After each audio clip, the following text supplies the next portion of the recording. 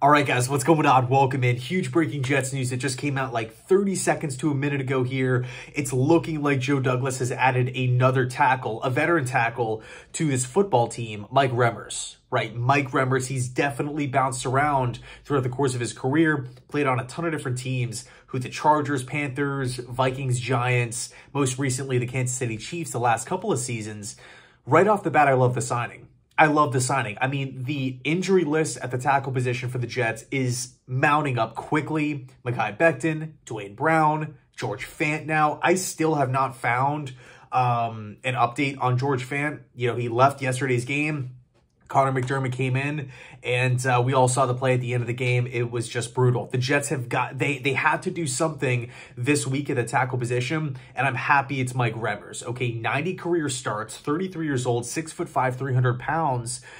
I like the move. I like the move. You know, just a couple of seasons ago, he was playing some really, really good football with the Kansas City Chiefs. And, you know, of course, we do have to take a look at last season. Had the lower body injury, had some stuff with the virus and everything like that in 2021.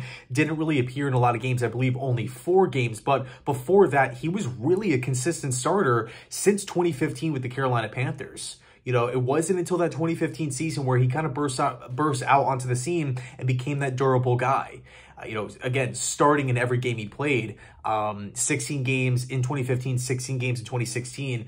And again, was a constant starter up until that injury-plagued season last year. So, you know, at the end of the day, I like the move. The Jets, they had to do something. Granted, there was a bunch of different options out there, like Eric Fisher, like Nate Solder, who else? Shell, you know, former Jet, Shell, you know, most recently with the Seattle Seahawks. So, you know, I would have been happy with any of those players. But, you know, to see a guy, Mike Remmers, come over to this Jets team, a veteran who's going to bring leadership, it ironically enough reminds me of the LTD trade last season, where the Jets got a veteran piece on the offensive line, a guy who's won a bunch of games for the Chiefs. He came over and he did an exceptional job. Was he absolutely elite and top 3 at his position? No, but I felt like he came in and did a really solid job. So I'll leave it there. Jets are signing Mike Remmers. By the way, they signed him to the practice squad, but this week he will be activated for the active roster for this upcoming game against the Steelers.